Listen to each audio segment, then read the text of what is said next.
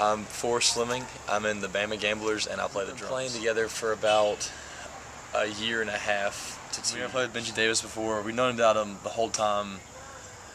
Honestly, since we were 17 or 18, we've heard of him. He's been around for a lot longer, and you know, we're familiar with his music, and it's going to be exciting. We're excited for it. As an opener, the majority of the time, obviously, the people are coming to see the headliner as compared to the opener. But it's not really a bad thing being an opener, because you know, you can kind of put down like on your little band resume that who you opened up for, and then maybe since people are coming to see the headliner, they'll be there for your music as well. Maybe they'll like your music.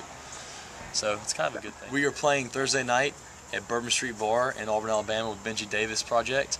I think cover is $10, but we have handbills, and so if you ask Trisha Barton or myself for a handbill, it'll be $5 off the cover charge to get in.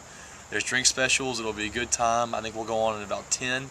Benji will go on maybe about 11 or 11:30. So come out, and it'll be fun.